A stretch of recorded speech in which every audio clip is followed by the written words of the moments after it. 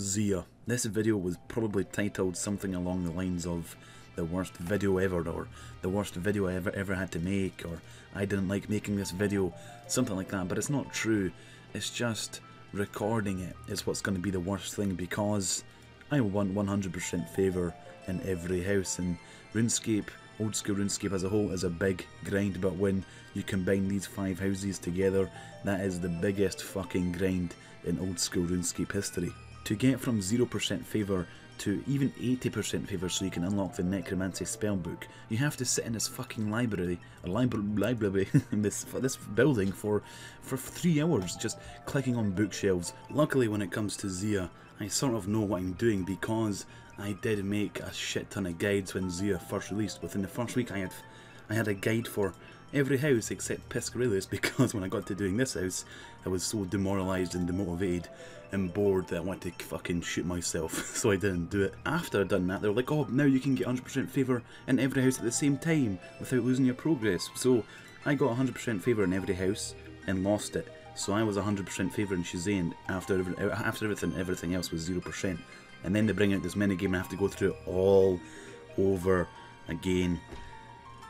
Fuck.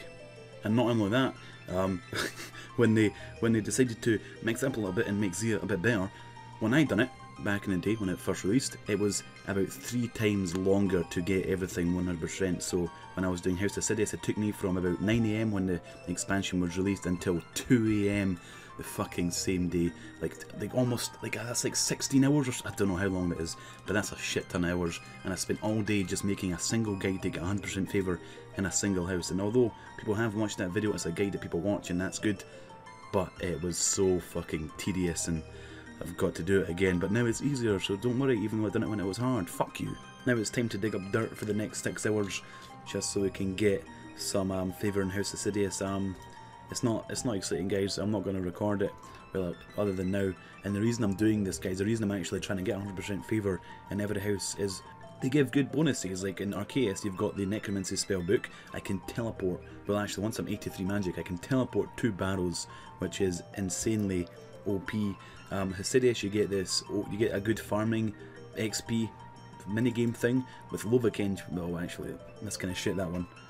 I don't know about the fishing one either, but with Shazane you get Lizardmen Shaman as well, so everything has their own benefits. But I'm not only doing it for those rewards. Monkey Madness 2 is going to be in Zeah, or a large part of it is going to be in Zeah, and I'm worried that the developers haven't decided to state that you would need Favour in one of the houses or a couple of the houses to get the quest done.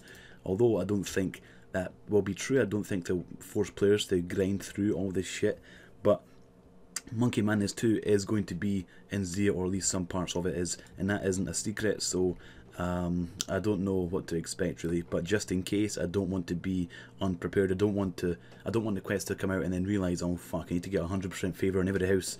I may as well get it out of the way now, and this gives me an excuse to grind through it, deal with it, so never have to touch it again, because once you've got 100% Favour in every house, I never have to worry about it again. It's something in RuneScape you can just ignore for the rest of your fucking, I don't know, game time, I guess. Okay, this is the worst part. I said that the other thing was the worst part. This is the worst part. I've just sat in the bank. You use 1 piece of salt on a compost bucket and you're just sat here waiting for it to slowly fill up, because you can't like move it 1 down to the bottom and like just like speed click them. You can't do that. They just fill up. So you just gotta suck it up. You just gotta wait. So yeah, this is fun content, guys. This is a great video. I'm glad you're watching it. You're probably having more fun watching this than I am making this. Okay, I made 400 fertilizer. They require 1800 buckets. What? Please tell me this. Yeah. Okay, give me the Favour. How much Favour did I get? I went from 7% to, it was only 20%. I spent 2 hours doing that, and it was only 20%. Fuck. This is... I mean, I've got to do it. I've got to do it. It's a part of the game, and once I've done it, it's done. I'm just gonna have to suck up and stop being a bitch. God damn it! This is the worst. This is genuinely... This is not an act. I am genuinely upset by this. For fuck's sake. This is just shit. Okay, I've moved on to doing the cooking thing, which is a bit faster in my opinion, and the best way to do this is really just, if you're on your own, which you probably are, you just pummel one of them down. You make, basically there's 3 food you need to make. You make one until the percentage of appreciation is 0, and then you can make a shit ton of these other 2 and hand them in. So I'm making meat pies right now. I'm about to have 21 in my inventory and hand in 21 at a time, and just need to cook them all first actually. Okay, we're currently on 70.9% favour after we hand in 21 pies at about 50%, 49% appreciation. We earn 7%. Okay, so now that's going to go down, and the appreciation for savoury stew is going to rocket up past 50%, hopefully to about 70%. That'd be nice. This is also going to increase. We may actually be able to make 2 sets of savoury meat pies and then finish it off with a set of stews, because at that point, after I've made another set of pies, the appreciation for stew is going to go so high because I haven't made them in such a long time. So I think that's the plan for now. Maybe I should mention that you always gain favour when you hand in food that is above 30% appreciation, so as long as that doesn't go below 30%, hopefully I can make them in time, you will still get favour for it. I guess a smaller amount of favour, but you still get favour either way, as long as it's above 30%. My clicks are terrible, but I'm going to try and quickly make all these pies before it drops below 30%. Please do it fast. Guys, this shit's boring as fuck, but don't worry, you get XP for doing it. Look, I get 3 cooking XP per stew. Fucking Zeah. This place is never mind. Let's just get this shit done. Okay, this should be 100% favour in house. Really, 0.3% I need. 0.3%. I'm going to go get that in the fields. I'm going to go plough that out. Quite literally, I'm going to go to this field here. So apparently we need to make almost 2,000 dynamite to get 100% favour in-house Lovakenge, so I'm just buying most of the ingredients. I'm buying what I can. Okay, the actively traded price is 450, so we're going to spend 1 mil. We're going to spend 1 mil on just one house in Zeah, and I'm a poor bastard. I've only got 2 mil here, so here it goes. Come on, please. Oh, fuck, that hurts. That hurts me so much, man. But now we just need to dig up volcanic sulfur or something like that, and that is probably the most annoying thing ever, because you can die there, and if you die there you actually lose all your items, which is a little bit worrying. So yeah, we've got that to look forward to. I need to mine 1,850 of this stuff here. 1,850 I need to mine all the while this shit here, these gas clouds randomly move around the area and hurt you, and you can't buy this stuff. It's so fucking frustrating. So my hand right now is in excruciating pain, because this is how you make TNT, or dynamite, sorry. You use one thing on the other thing and it slowly but surely fills up. But if you don't want to wait an hour for a full inventory, you can just spam click it like this, which is what I've been doing this for hours, and I've finally made 1,600 TNT. And once you've got the dynamite pots made up, you need to add wool. So you take out 14 and then you find your wool, and you take out 14 wool, and then you do the exact same thing. It doesn't, I'm not doing it perfectly here, I'm just basically showing you guys what I've been doing. You basically just do this. It's pretty much, it's pretty sore once you do it for a while. I'm a bit rusty now because I've been doing it for a long time and I'm just tired and I want to go to bed. But before we do that, we're going to get the rest of this favour, only 2% favour to go. So once we made up the remainder of that 100 TNT in the bank there, we will have it done, and then we move on to do Piscarilius. I spent 1 mil on making dynamite, and I was sad by that, but I actually profited. If this TNT actively traded price 0 GP, that's what it says, and apparently it's 1k per pot. No, I don't trust that. Okay, let's take it down to say 800 per pot.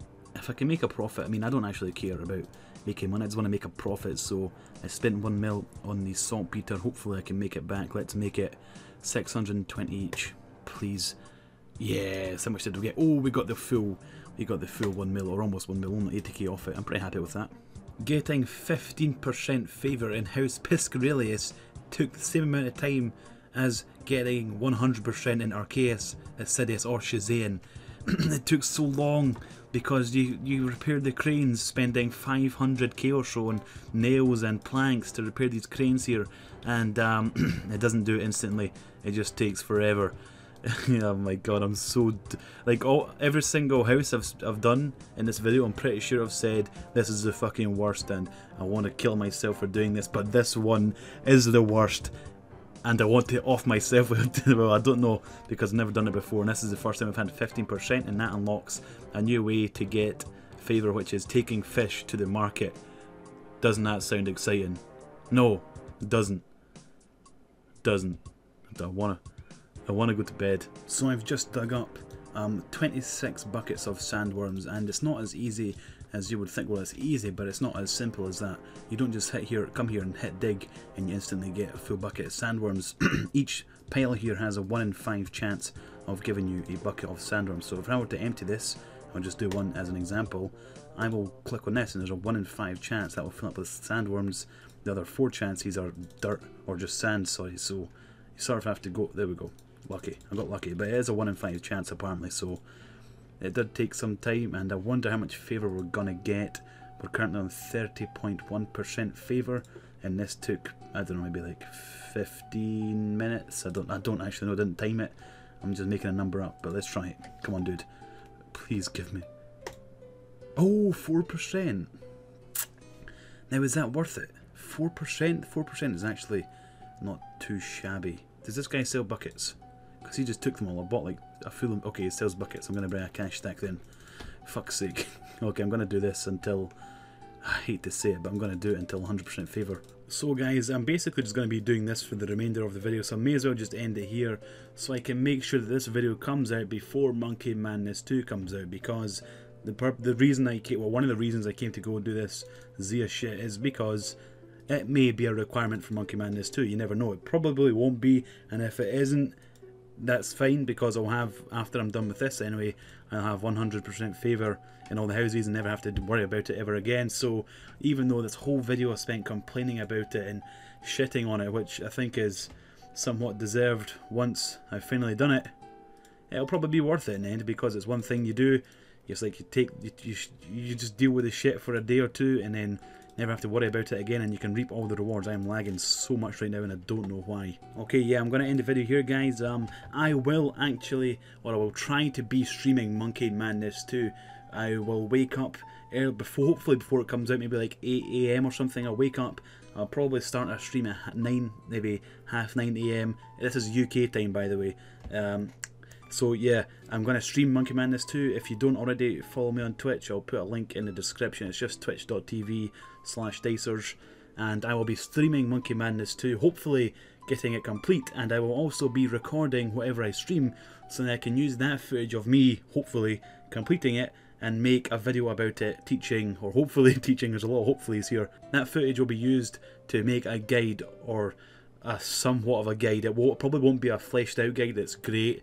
It would just be the sort of ragtag guide. I can't speak it. Fucking ending the video, I can't speak. Hopefully the video I make will come out on the day of Monkey Madness 2's release. Probably in the evening if I ever get it complete. And yeah, that's it, guys. Thank you very much for watching. I hope me complaining about all this shit was somewhat entertaining to watch, because it certainly isn't entertaining to make, and I'm laughing at it now because I'm almost done, but god damn it, it still is, because I've still got to dig sand for 50% more Favour, and it's garbage. It's just so good. Never mind, guys. Thanks for watching. Follow me on Twitch to watch Monkey Madness 2, and hopefully I make a guide in it, and hopefully I'll see you guys next time. I said hopefully about 12 times in the last 2 minutes. Goodbye.